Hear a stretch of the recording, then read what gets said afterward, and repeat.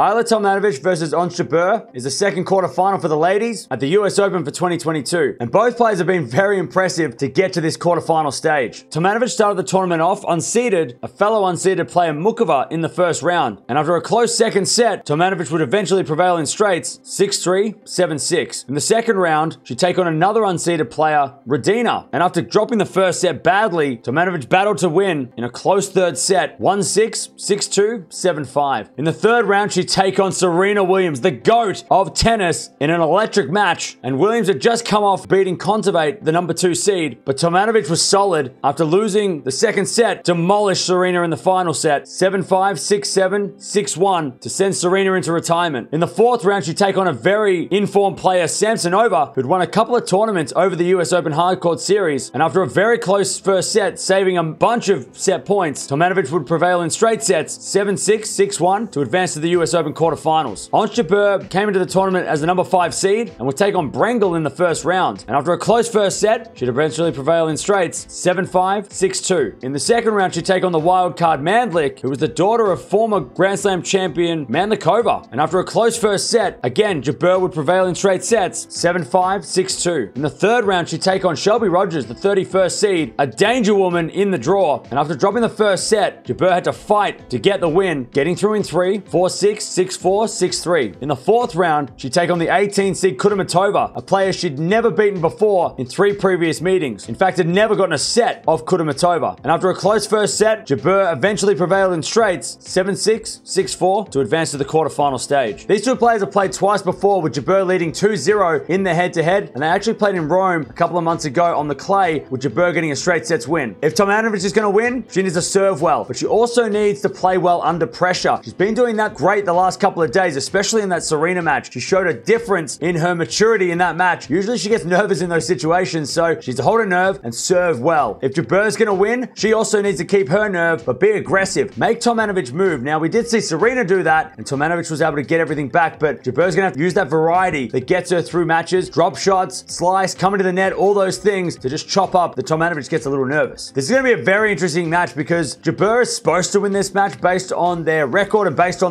probably the odds as well, but Tomljanovic has been very good. She wasn't supposed to beat Serena, but I'm going to go with Jabeur. I think she's going to go into the semifinals and win in 3 sets. Tomljanovic will put up a fight, but I think Jabeur has learned a lot since that Wimbledon loss a couple of months ago. Let me know down in the comments below, who do you think is going to win this quarterfinal?